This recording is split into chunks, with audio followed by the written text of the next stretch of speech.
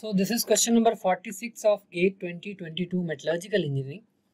The question says, from high temperature tensile testing, the flow stress of an alloy was found to be 50 megapascal at a strain rate of 0.1 per second and 70 megapascal at a strain rate of 10 per second. The strain rate sensitivity parameter is, right. So to know more about the high temperature tensile testing and the term which is mentioned in this problem, you can refer lecture number 5 of Effect of Strain Rate and Temperature from the course Introduction to Thermomechanical Processes by Professor Vivek Pancholi from Department of Metallurgical and Materials Engineering, IIT Roorkee. So basically in this problem we have to calculate the strain rate sensitivity parameter, right? And we have been given the value of flow stress and strain rate. So first we'll see how this flow stress, strain rate and strain rate sensitivity parameter are related. So if you define flow stress sigma, then it will be equal to a constant C times strain rate to the power m, and all this relation is valid at a constant strain and constant temperature. So if I write sigma is nothing but our flow stress,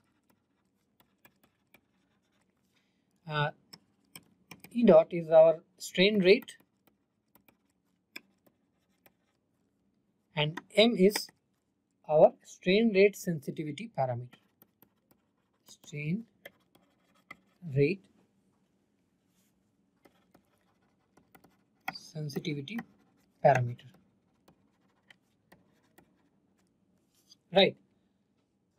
So what we have been given is the value of two flow stresses and two strain rate is given in this problem. So let us denote by sigma 1, that is first flow stress, equals to 50 megapascal, and at this flow stress what is our strain rate? It is equal to 0.1 per second. And in case 2, sigma 2, which is equal to 70 megapascal, and the strain rate is 10 per second. And with this data we have to calculate the value of strain rate sensitivity parameter. So if you simplify this relation, in order to get the value of strain rate sensitivity parameter, so m equals to log of sigma 2 upon sigma 1 divided by log of E2 upon E0, right. For two different value of flow stress and two different value of strain rate, we can calculate the value of m, right.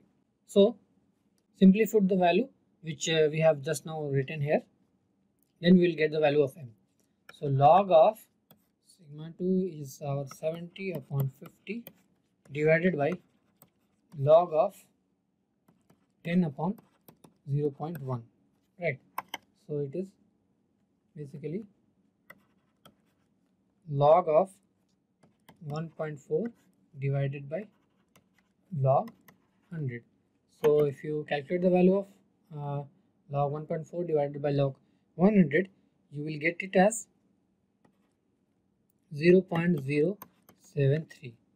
So finally we will get the value m equals to 0.073. So this is the correct value of strain rate sensitivity parameter. Thank you.